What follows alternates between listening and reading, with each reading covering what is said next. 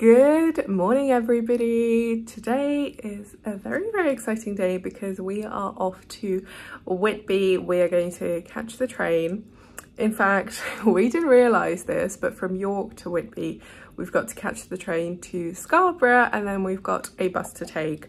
And I'm thinking today, because we're spending a night there, so we've got today and then Monday up in Whitby. We might stop off at Robin Hood's Bay, which seems like a lovely little town, and have a wander around there. I'm very excited to explore Whitby. It's somewhere that I've been wanting to go to. I feel like I say this about anywhere in Yorkshire, but very much somewhere that I've been wanting to visit since I came to university in York. And there are so many great locations on my list. I am really glad to be taking this one off today. It was actually a birthday gift, my birthday gift from Shane's mum, which is so incredibly sweet. She really knew that we both wanted to go, and so she surprised me with it. Shane was fully aware. I think he was a large part of the planning process. It's going to be a really exciting, is it fair to call it a staycation? Whilst everything is still very much up in the air, it's so nice to be getting away and exploring a new location very close to home. So I'm not going to keep Shane waiting any longer. We're going to head to the station, catch our train, and I'm sure I'll catch up with you very soon.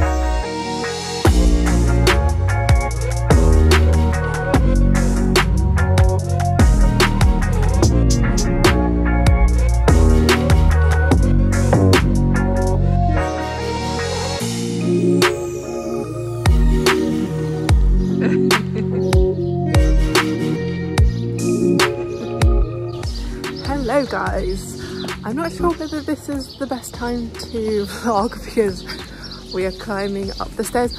We're meant to count the steps. I don't know if these are the steps we're supposed to count, but there's only a few here, so let's count.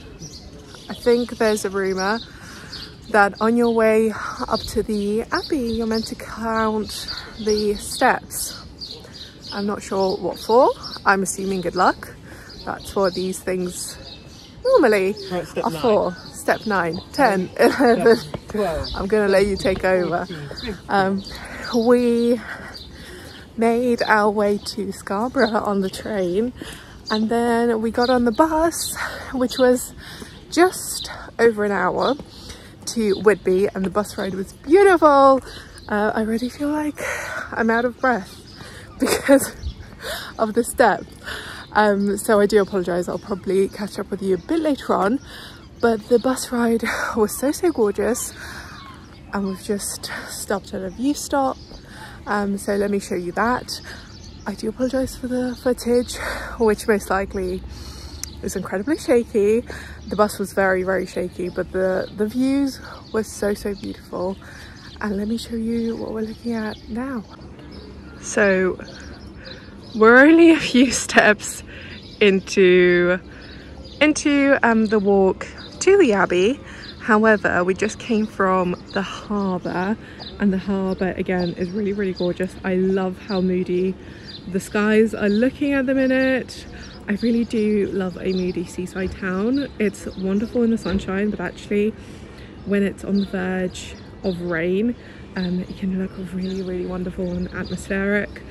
And speaking of the atmosphere, the harbour is absolutely packed, which is really nice to see. Everyone's still maintaining their distance, so it's not unsafe necessarily, but it's just lovely to see little touristy towns like this thriving. And we will definitely be returning to the harbour, so I'll show you around a bit more once we do. The views are, wow, that's incredible. I've got to show you again. I was about to talk to you guys, but you've got to see the view. You've got to. Look at this view. It is absolutely beautiful. And you can hear the seagulls, as expected. From a seaside town. We keep forgetting how to count. Not forgetting how to count, or we are forgetting to count them.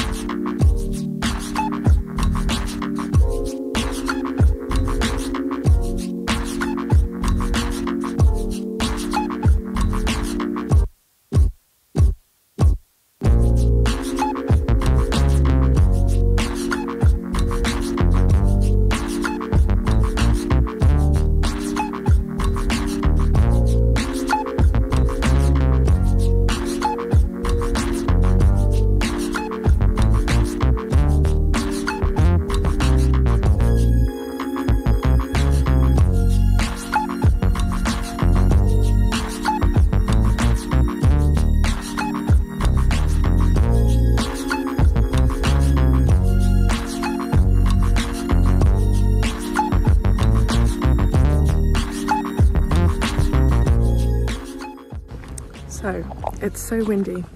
Can you tell I'm by the sea? We have just gone into the building behind us, which is the Whitby Abbey Museum, and it was closed. Only the gift shop was open, which I think is a bit bizarre. And now we're heading towards the Abbey, which Shane has been really keen to get into ASAP. It's like we came up here to see it. We did, but I thought it would be something interesting in the museum, and unfortunately it was closed.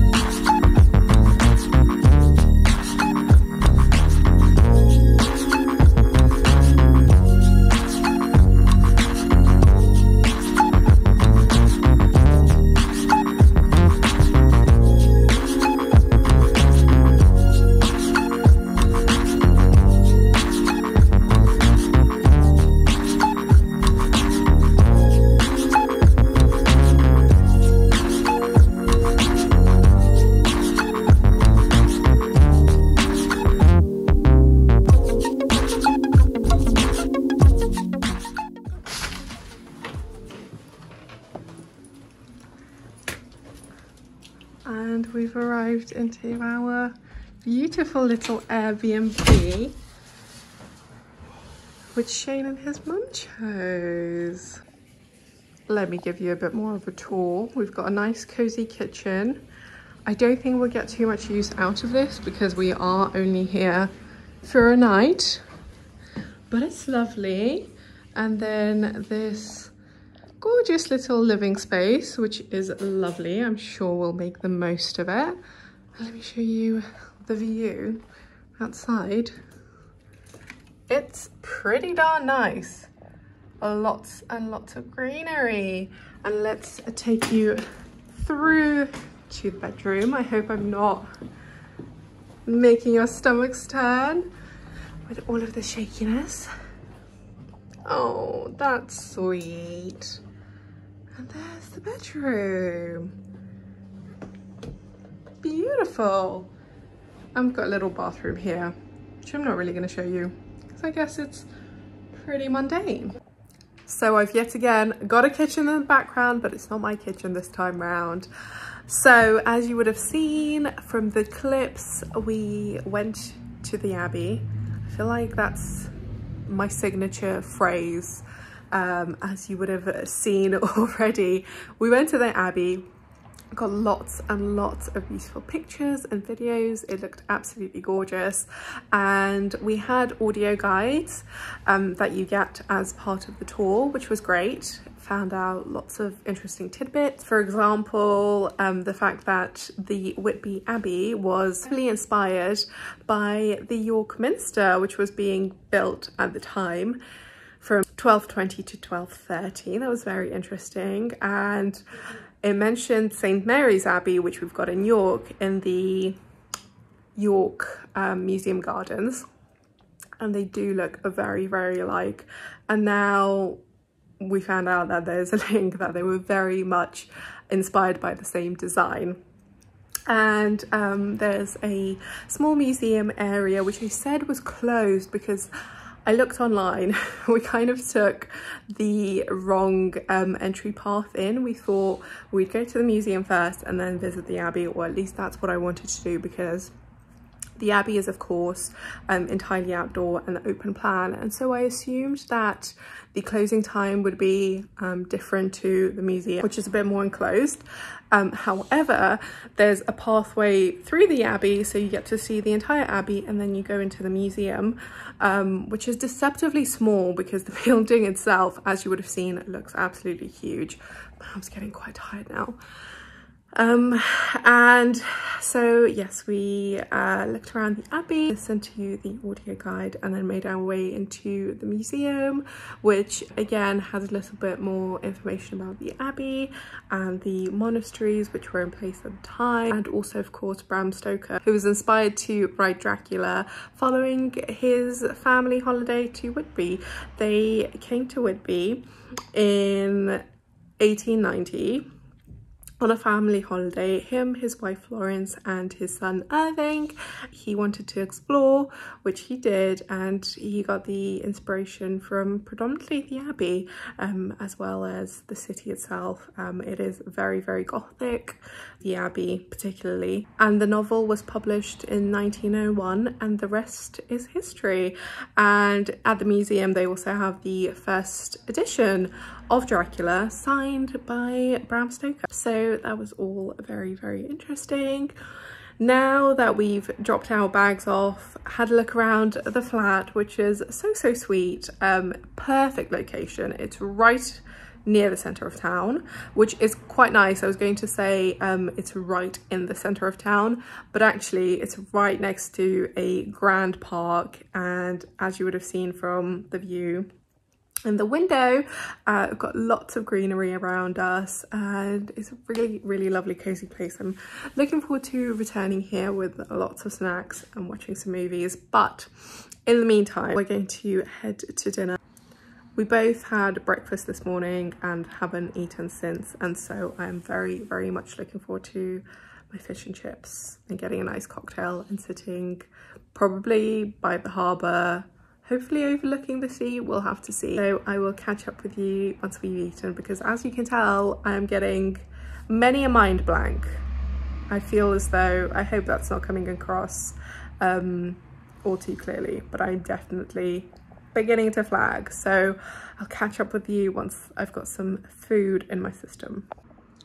So we've got a lovely little mirror here. So before we head out, I thought I would really quickly show you what I'm wearing, because I've had a very quick outfit change because it was forecast to rain, and it's lovely and sunny, and it's forecast to rain tomorrow. So I thought if the forecast is correct, I might as well make the most of this dress and the warm sunshine and wear it out. This is my Rixo dress with my little white trainers, and we've got seashells here. Of course I had to bring it to a little seaside town.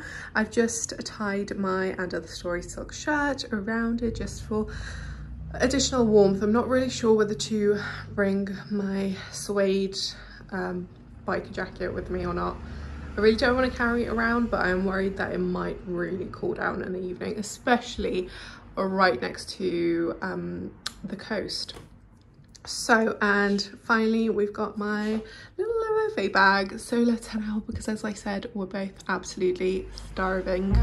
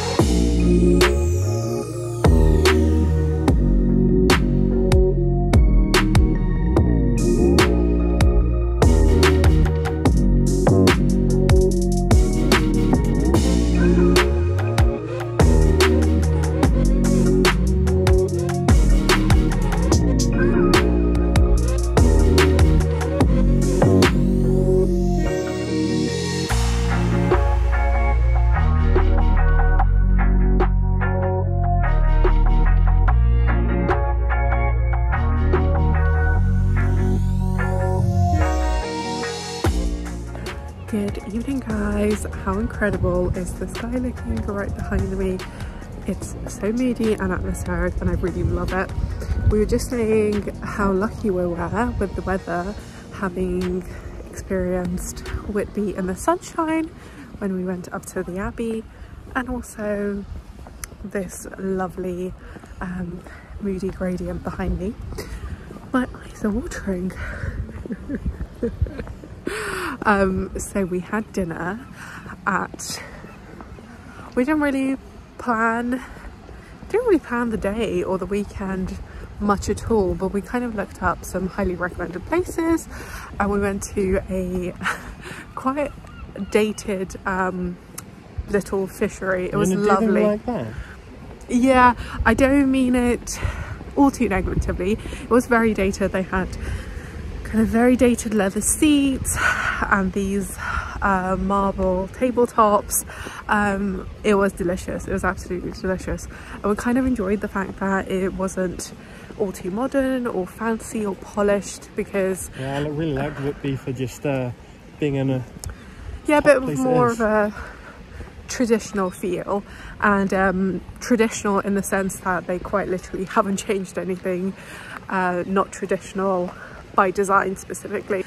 So we are currently just walking down the seafront, which again I've got lots and lots of clips of, and we walked past all of the arcades by the seafront. Shane actually suggested that we do this after dinner, and I'm so glad he did, because it's been a wonderful walk. The arcades were a strange experience, kind of like neon lights flashing, neon flashing lights. You're making that sound too good. It's those big light bulbs. Yeah. I've not seen so many in one place. Normally I'd be quite up for like a fun little game. They've got some bowling in there. I do love a little basketball hoop to shoot a few hoops into. Anyway, we're approaching a busier area, so I'm gonna catch up with you later. I've done pretty well thus far.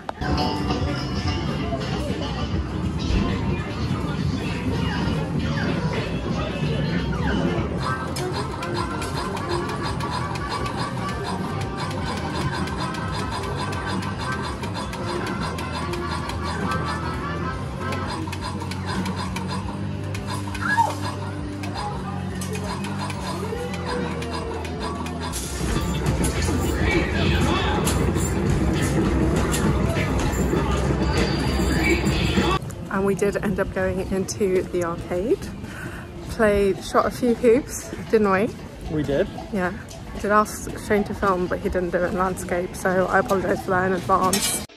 So, excuse the boiling kettle, but we popped into the shop to get some snacks. We just needed some toothpaste, but we picked up a few bits to just make the movie tonight a little bit more enjoyable.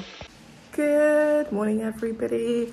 We are all packed and ready to go, and we're gonna say goodbye to this wonderful little Airbnb. Head out, firstly get coffee and breakfast. Not to sound like a cliche, but very much needed because we had some very noisy neighbours. And explore some more. Bye bye Airbnb.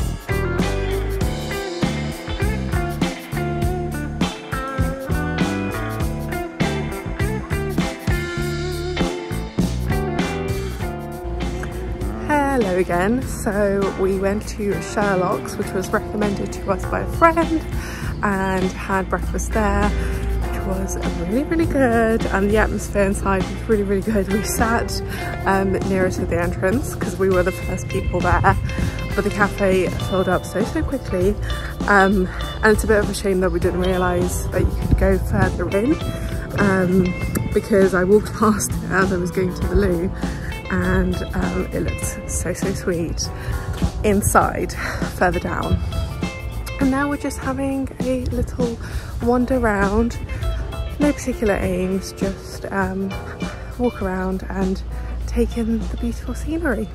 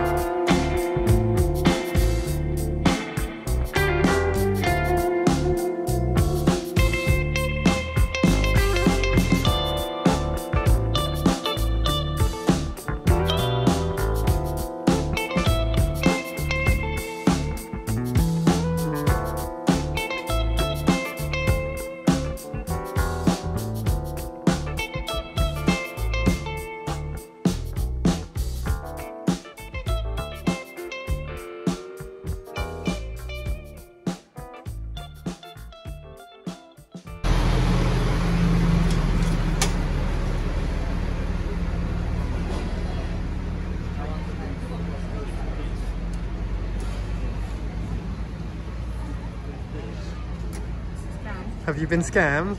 Yeah, I got scammed. For the second time? Yeah.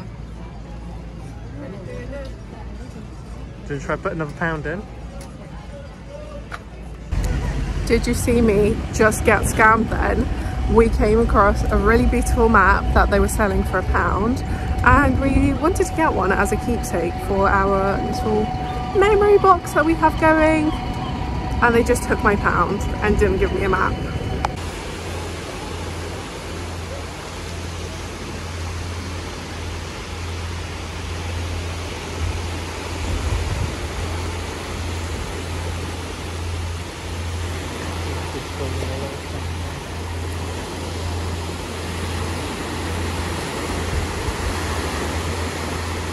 Something about the sand is good.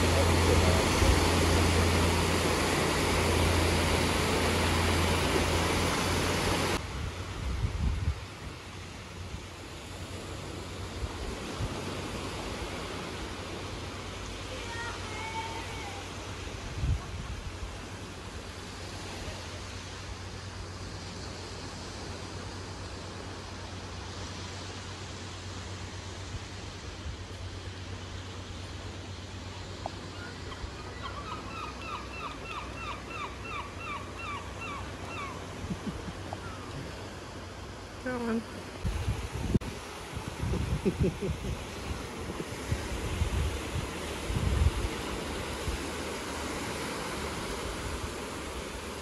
We've just been to the beach behind me. I hope I'm being loud enough. It was such a lovely, lovely beach. So incredibly peaceful, so clean. The sand felt really good. We were wearing our shoes, but the sand just looks beautiful. And we've got lots of families there, so I did take quite a few clips, but I'm conscious that people just kind of want to relax and children want to play in the sand, and we're gonna leave them to it.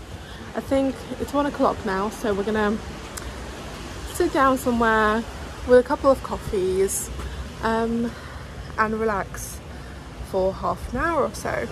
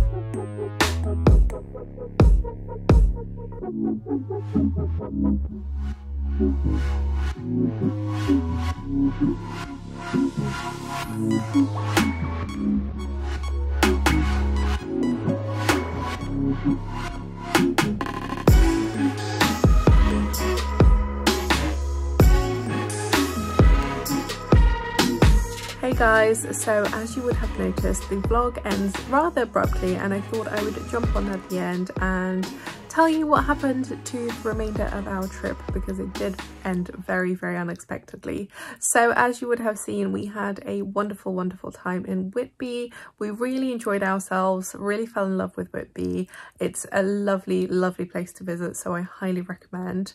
And before we were heading home, we thought we'd spend the remainder of the afternoon in Robin Hood's Bay, which is another seaside town very close to Whitby, renowned for its beautiful views. It's got a lovely beach, lots of lovely cafes where you can sit down, grab a coffee, really take in the views. You can hike from Whitby to Robin Hood's Bay, which hopefully we'll do at some point, because we didn't go to Robin Hood's Bay. As we were boarding the bus which heads to Robin Hood's Bay on the way to Scarborough, we thought, since we're getting the train from Scarborough, we'll hop off at Robin Hood's Bay, have a look around, then hop back on the bus several hours later, head to Scarborough, get our train, and return back to York. So that didn't quite happen, because as we were boarding the bus, we bought our ticket and I received a notification from the Track and Trace app, which has let us know that we have been in contact with somebody who has COVID and therefore we need to self-isolate. So we have been self-isolating now for 5 days, and I've got to say, the first few hours of receiving that notification, I felt a roller coaster of emotions. I began to really worry because I had my first dose of the vaccine a week prior. And as you know, your first dose does give you some level of protection, but it does normally take 2 weeks for that to kick in fully. So I had some level of protection for sure, but I still was very, very worried. Shane is fully vaccinated, so for him it was a bit of a breeze. It was a disappointment not to have really rounded off our trip as we had expected. But he wasn't worried about his health. I was slightly worried that I may have caught COVID, which hopefully I haven't. I've done a few lateral flow tests which have come back negative, and I haven't felt any symptoms.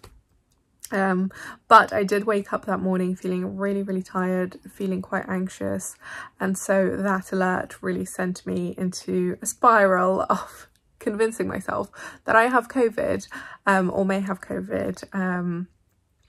And as I say, it's been 5 days into self-isolation. Fingers crossed that nothing transpires. And then I think for the remainder of the day, I began to feel really, really anxious about completely unrelated things, which did not feel good. So wasn't the best end to the trip. And please don't take this as me complaining about the self-isolation, because I know that it's so necessary. It's just frustrating, and you'll know if you've been through the process. We kind of returned to no food whatsoever in my flat. That I got a bit of anxiety over that. The next day I felt fine and everything was okay, and luckily I have a job where I'm able to self-isolate and still work, so that's not an issue. And I say that because I guess that's one anxiety that I didn't have. I could just go to work the following morning and it would be perfectly fine. So in many ways, I'm so fortunate to be in a position where I'm able to self-isolate in my lovely little flat. I enjoy my time here, and oh, sorry for my arms getting quite tired, my finger specifically, my little finger just kind of holding the base. So I hope you've enjoyed the rest of the vlog. Nonetheless, I apologize that it didn't include Robin Hood's Bay, because I'm sure that would have added some additional gorgeous views, but I hope you've enjoyed the remainder of the vlog nonetheless, and I will catch you next time. Thanks again for watching. Bye.